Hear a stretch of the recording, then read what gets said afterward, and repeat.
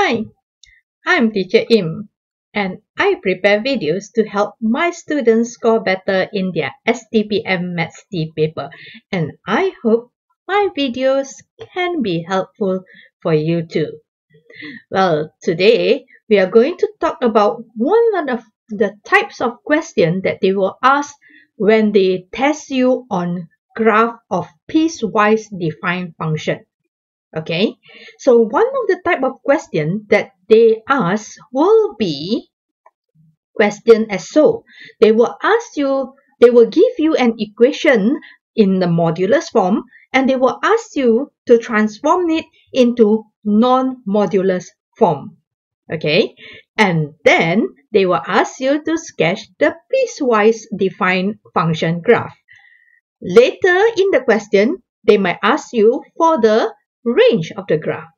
So today, my video is all about this. If you are interested, stay on.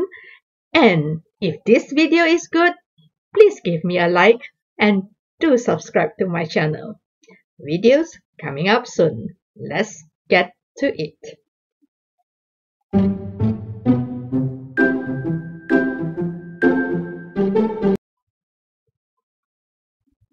So let's get to the question. Now in this question, they ask you to express the function gx modulus x minus 3 plus x plus 1 in the form that does not involve modulus sign. Okay, when they mention does not involve modulus sign, which means it is equivalent when they say that this equation, okay, when they mention does not involve modulus sign, it is actually equivalent when they mention in the question, they ask you to do like non-modulus form. Okay, sometimes you will see in the question they mention non-modulus form. So if they mention write the equation in non-modulus form or does not involve modulus sign, means they ask you to transform this into equation that does not have modulus. Basically, that's the question, right? So let's check out how do we deal with question like this. Of course, other than mentioning the non-modulus form, they ask you to sketch the graph and state the range. So we will start the question by preparing the non-modulus form by arranging the equation in this format. Okay, this is the modulus rule, okay, the rule that we use to break our modulus. So what actually do we do? So firstly is we follow the formula, we start to build out each and every one of them. So we have two modulus equation here. I will start with the x minus 3. Okay, so we have the x minus 3 put into the modulus, and it is meant to be one will be bigger than and the other one will be less than. So I just copy the full equation x minus 3 into the position, okay, that I have there. So x minus 3 and x minus 3, I just put it into the formula, and then over this side I still prepare the same thing, so that I still put in the x minus 3 and x minus 3. So for less than 0, I have a negative for it. Very easy to remember, right? Anything less than 0, we have a negative for it, and anything which is bigger than 0, I put an equals to it. Okay, follow the formula in the modulus rule, and then that will be the positive value. Then I try to set in the equation. So I will simplify it and set in. So for this part over here, the minus 3 will move over to the right hand side and we will become 3. Okay, so I will set in the equation properly, and of course here I will multiply it in and I will set the equation. Okay, once I'm done with the first part of the equation, x minus 3, I will do for the second part of the equation, which is x plus 3. So I will prepare the same thing, okay, but this time with x plus 3, I will copy x plus 3 inside the formula, into the formula, and then I will also bring the x plus 3 over to this side, okay, which is 1 is negative like just now and 1 is positive, the one with positive with the equals to involved, and with the one with negative I don't use the equals to symbol.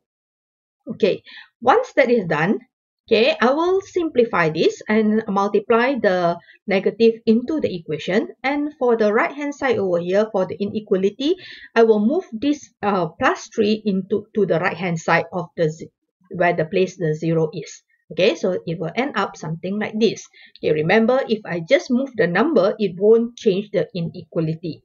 Alright, so it will stay x bigger than negative 3 and so on. Okay, so I'm ready with these two equations. Next thing is I'm going to put these two equations into the position. I need to prepare my inequality. So I will draw a line. Most of the time, I will just draw a line. Okay, and then I will decide what is the position that I need. So according to the lines, I have one position which is using this part over here. Okay, I just use the marker to put it in, right? So I have one part which is x less than negative 3. Okay, let's see the second part. I will have the second part which is from negative 3 until 3. And then I have the third part which is bigger than 3. Okay, I have 3 parts over there. So with these 3 parts, I can create 3 sets of details. So let's create it first. Okay, I will create 3 parts of my details, which is x less than negative 3, and then x from 3 to negative 3 to 3, and x bigger than 3. Okay, how to put the inequalities? Usually, the small inequality I will put on top, and then followed by the bigger than x, and then followed by less than, and followed by bigger and equals than. Okay, it is alternate. No equals to, no equals to, and equals to. Okay, some teacher they use it from the bottom, means the small number is on the bottom and then the bigger number is on top. And sometimes the equation, the question itself have already given you a set of inequalities which you need to follow. Okay, sometimes it's given inside the question. Sometimes if they put both of them in the center is equals to, then the top one will be means here they put like less and equals to, and then here is less than equals to. Then we will follow the top one is not equals to, and the bottom one is also not equals to, if the question need that. Okay, so that depends on how they want the question. Okay, how they set the question, but normally we will set as less than, followed by less and equals than, followed by less this one, okay, the center part, and then bigger and equals to. Usually we will set this way. Okay, so now we have already set what we want. Okay, I'll just get rid of that first. Okay, once we have already set what we want, the next things that I want to fill in is all these values over here. Okay, so let's see how I'm going to fill in that. Okay, let's see how I'm going to fill in that value. So if you notice, I already fill in this. Okay, let's say over here, I want to show you how I fill that in. Okay, now I will go for the first the equation over here. Okay, I will go for the equation over here, which is x less than negative 3. So x less than negative 3, it is actually over this side. Okay, so I will go from this equation. I have 2 sets of equation over there, 2 sets of modulus equation. So x less than negative 3, which also means when I say x less than 3, when I say x less than 3, that also means for first equation, because I want to fill in the first equation over here. So x less than 3, which is also x less than negative 3. Okay, so I will take this x less than 3. which is also, when I say x less than 3, it includes x less than negative 3. So the first thing that I'm going to put inside here, inside the first part over here, will be x minus x plus 3. I just bring this equation into this part over here. Okay, let's check out the next part. Okay, let's check out the next one. So the next one over here is the one x plus 3. So I'm going to use the one on the green box here. Okay, in the green box here. So when I look at the equation x less than negative 3, so according to what I have here, in fact, it is already stated inside the equation, which is x less than 3, which means x less than 3 is already inside here, which means for the second part here, I will need the equation minus negative 3 and minus x minus negative 3. So that is basically the second equation that I'm going to put in. Okay, let's look at the second part. The second part here, the next part that I am going to need, okay, the next part that I'm going to need is this one. For x, I will do the x bigger than 3 first because I want to settle with the first equation. First equation, I will look at the one behind, okay, because it belongs to 3 here. So I will need the equation for x less than 3. So x less than 3 belongs here. That is the equation that I'm going to write inside this place. So I will put in x negative x plus 3. Okay, once I settle with that equation over there, I need to look for the next equation. Okay, I need to look for the next part, which is over here. Means according to this part over here, I have x bigger than negative 3. So I will go over to the top part in the green equation over here. I will need x bigger than negative 3, which is this part over here. Alright, which is that part over there. And I will copy x plus 3 into the equation.